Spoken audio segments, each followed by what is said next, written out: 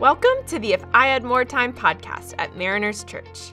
This podcast series invites you into a casual conversation with our senior pastor, Eric Geiger, and our teaching team to hear a few helpful insights and truths they wish they had time to include in the weekend message.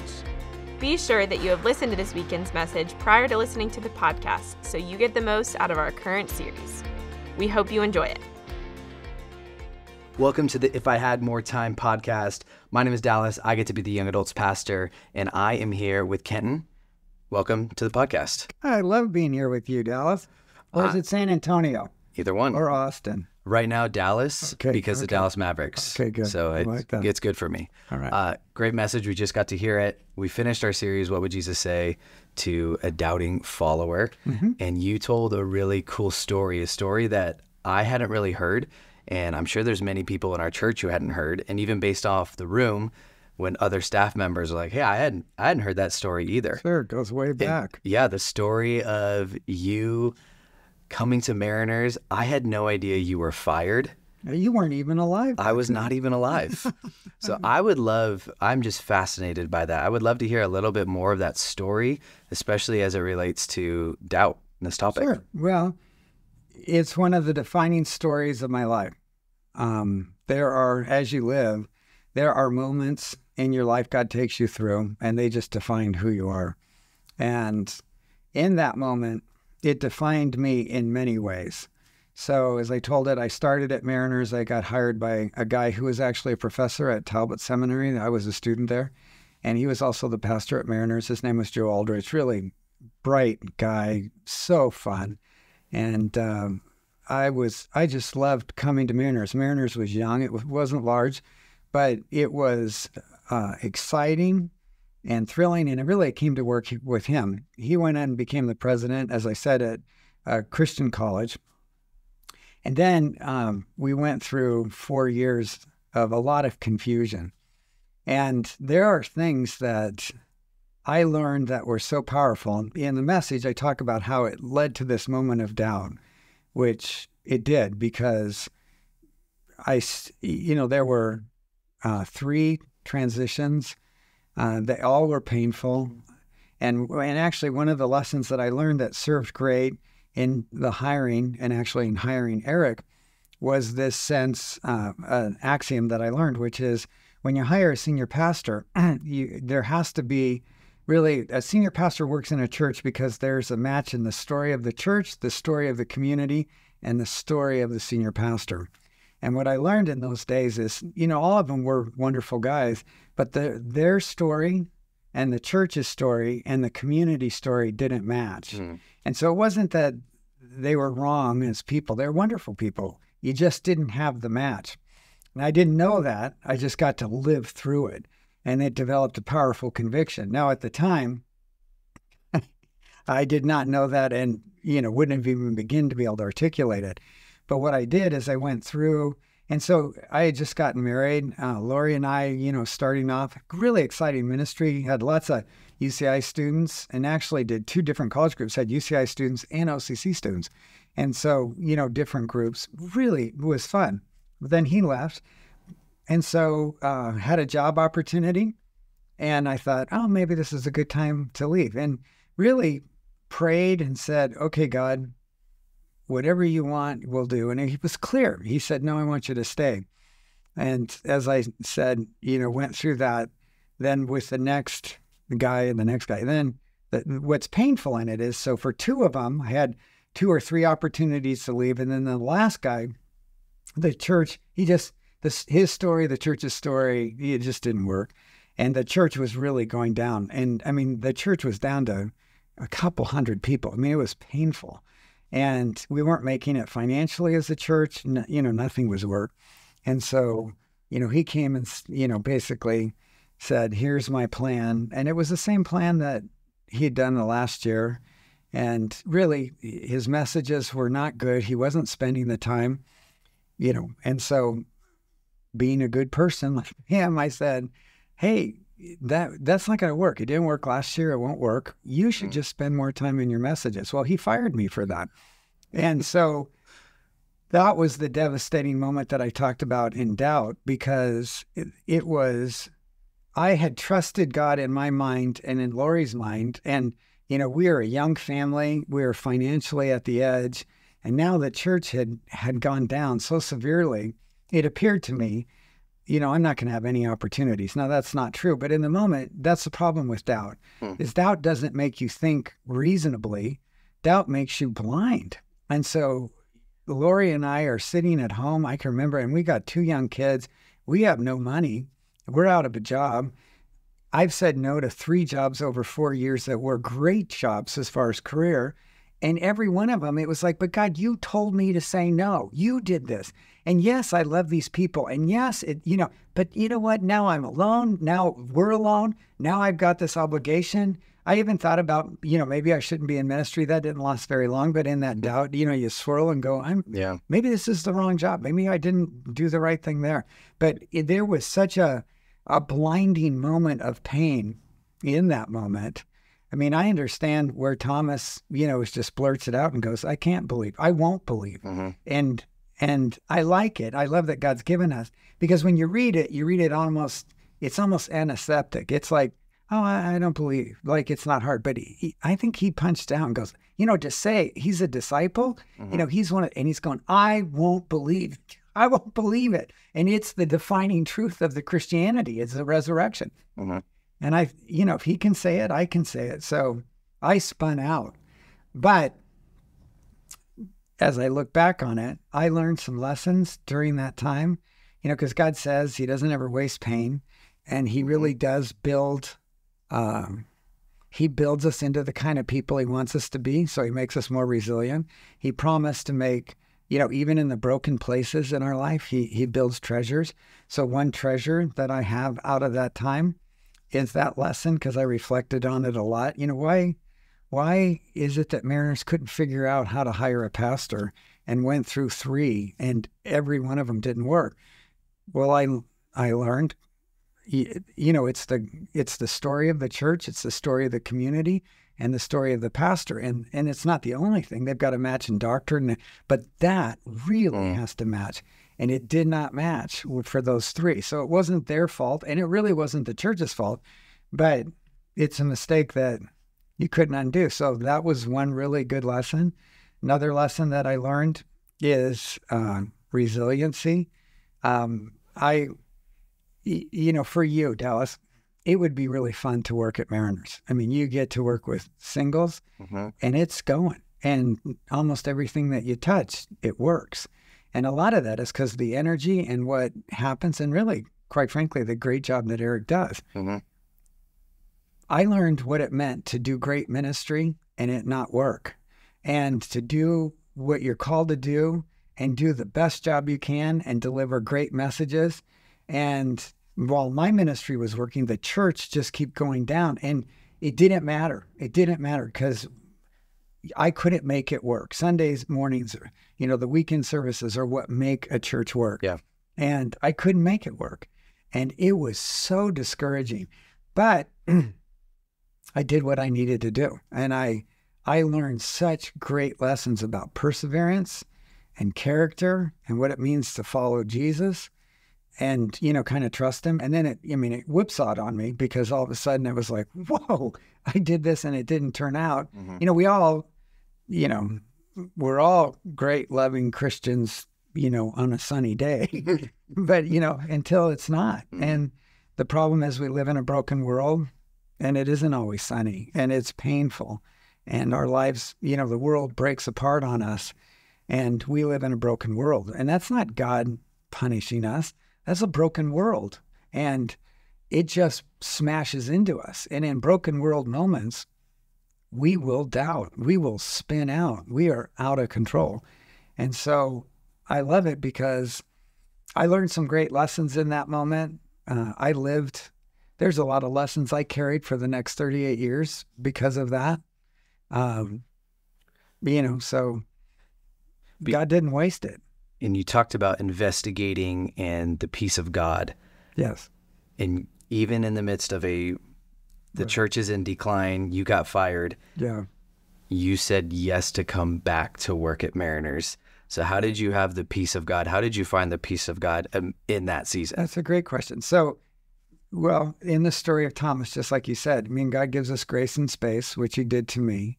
And that was so valuable because when you're spinning and in the fog, you just can't see straight. So you need to give yourself grace and space. You need to embrace the grace and space that God gives you. But then when he shows up, peace is such a, shalom. It is such a beautiful thing that in that difficult moment, Jesus came to Thomas, and I feel like he came to me, and I think he comes to everyone, and he says, I'm going to help you put the pieces together. Shalom is when the pieces don't fit. The lack of shalom is when the pieces don't fit. But so he's going to come and say, I'll help you put the pieces together. But then the third thing is he does challenge us to, who am I? And I did have to go through that journey and answer the questions, okay, who do I really believe that you are? And so in my doubt, I was convinced that he didn't love me. He wasn't good. He wasn't faithful. He couldn't be trusted. He had let me down. He had set me up to fail. He wanted me to be embarrassed. I mean, they're sad things, but it's what I thought at the moment. But when I went through, because the journey through doubt is Jesus saying, who am I? But specifically who I am in the incarnation, Christmas, am I the God who came into this world and am like you and I understand you? That is the understanding love of God, that he is like me. He understands me. He is with us. He's not distant and far. And when you resolve that, there are just a lot of doubts that you cannot have these doubts of I'm alone and I'm forgotten and he doesn't understand. If you're going to say, but he became like me and he gave up heaven and he forever is like me and he knows what it's like to be human. Even today, there is Jesus who is human and God in heaven and he understands humanity. I'm not alone. And it doesn't answer every question, but it sure means that, it sheds those. Like I said, and then the other one is the cross, that it isn't what I do. Because I think naturally in that moment, I thought somehow I failed. You naturally look back and in that moment, I go, what did I do wrong? Did I fail this guy? Did I do, I tried to be faithful and good and trustworthy. I loved the way I wanted to be loved. I went to that pastor one-on-one. I didn't say that in front of people. I didn't, I told him, I said, look, I don't think this will work. This is what I think you should do. And he fired me for it. And it was like, wow. But then who's Jesus? He doesn't leave me and he loves me. He really loves me. And so even though I didn't feel loved in it, I solved that. So in that moment, I felt like, we resolved some things and then had to start moving forward. So why did I come back to Mariners? I came back to Mariners because I knew who Jesus was and I knew I could trust him. I didn't have those doubts anymore. The second thing is Lori and I loved the people at Mariners. There wasn't a lot of them left. There was only a couple hundred, but we had gone through a very sad and difficult time and we loved them. And in that moment, it was like, wouldn't it be good? I had no sense that Mariners would be like it is today. I just thought, what if we could just not die? It was like, and really that's all it was. Yeah. What if we could just be a church that didn't fail and die? What if we could just love each other? And in loving each other, what if we could show the beauty to this community of people who love Jesus, trust Jesus, and, in a difficult time, we became something beautiful. That's all that I could see. We had, no sense of a large church, anything like it is. Just saying, let's just be a loving community. And so we loved them. And it was like, it was either go to Texas, which, how Dallas, that's always got to be the right answer, or, stay at Mariners or come back to Mariners. And so it was tricky because Mariners had a number of things that I felt like had to change. And so I wrote them a letter of 5 things that I felt like if I came back, because I knew it, and there were things that were just goofy about it that had become goofy that shouldn't be a part of it. And in the pain of it, that's the value, is that I can learn it and say, no, I'm not coming unless these 5 things changed. And actually, the 5 things became 5 driving values for the church that lasted for the next 38 years. Wow. And then Eric's kind of reframed them. But that was, we talked about teaching God's word, being God's loving family. Every believer is a minister with a ministry. We're going to be innovative and relevant, and then share God's love through, a lifestyle. And those 5 things, there were things underneath it that were problems. But the good side is I actually knew what the problems were at Mariners. And so, we could deal with them together. And so we did. And they loved me. But I was 29 years old. It was like I was no prize. Yeah. It's like I was still young, and there was a lot I didn't know, and we got to learn together. There's 2 things that you have taught me that really stood out just hearing you. So we got to go to Israel last year. Yeah. And Israel was when the incarnation came to life for me. Yeah. Just walking where Jesus walked. In Bethlehem. Right. I mean, everywhere. That overlook. Yeah. Right. Yeah. And then number 2 is something you taught me more recently was believe, then do what God said. So you said something in your message of re-believing. So you believed, and then you did what God said all throughout this journey. Beautiful to just see it in your life and on display. And what does that look like for us to continue to believe, even though I've already believed? Right. Because that is what the Christian life is believe. And then we kind of falter. Then I got to re-believe and then re-believe, because we fall. And I think it's really the gift of why Jesus gave us the Lord's Supper, because he says, you're going to forget. So he says, do this, keep doing it. Well, why do we have to keep doing it? Well, because we keep forgetting. Yeah. And in the doing, the things that are so important, that's such a gift to the church that we get to constantly remember who Jesus is just in communion, which is the exact same story of doubt with Thomas. So it's that important. Yeah. Even thinking about Thomas, every time I read Thomas, I always think he gets a bad rap. It's like, oh, doubting Thomas. Yeah. And I try to distance myself. But I love how you opened, hey, he was a disciple. Yeah. He was courageous. He was loyal. Yeah. Do you think Thomas gets a bad rap? That's an interesting question. Because he's called doubting Thomas? He's called doubt. I just assume doubting. In a sense, yes and no. So is doubting bad? Your assumption when you say doubting is a bad thing. Yeah. So that's like saying human Thomas or wonderfully human, perfectly human Thomas. Yeah. Well, he's perfectly human. So to doubt, there's somebody said something, to doubt is human. Well, doubting isn't bad. And it's not even flawed. It's just a part of the human experience. Yeah. And Jesus doesn't leave us in our doubts. He doesn't shame us for our doubts. He doesn't condemn us for our doubts. He actually comes to us. He gives us space, but then he challenges us in our doubts. The challenge in doubts is, now look at the truth. You can't just sit here. He doesn't pick us up and move us. He challenges us. So people, I've met lots of people who have doubts, and they say, I don't know. And I go, what are you doing in that? And I go, well, I just don't have them. And if God was God, or, he'd fix me, or he'd show up. And I'm like, no, that's not what, what are you doing to pursue that? Yeah. How are you answering that question? You have a great question. That's a good question. Jesus wants to answer that question. What would it look like for you to pursue that question? The powerful thing in the story is, nobody else doubted, but nobody else said that great confession of faith. All of the disciples doubted. They doubted before they go, no, I don't believe that. They didn't believe the women. They'd even after the resurrection, it says they doubted and they doubted. So yeah, Thomas gets a bad rap because 1, people think doubting's bad. 2, because he's identified at it. And 3, they don't identify, well, every one of them did it. It's just a part of life. I actually think the 3, he's this courageous guy. I love his attitude of, hey, if we're going to die, let's go. I feel like that. I'm kind of if we got to die, let's go die. As long as it's noble, I'm willing to go die. So I like that about him. And I like his need for clarity. He's the guy going, wait, we don't know where you're going, what you're doing. So I actually relate to him a lot as a person. But, I think that's why the disciples are given to us, because in all of them, they have character qualities that we can connect with and go, oh, I'm like that, or I sure do that a lot. Yeah.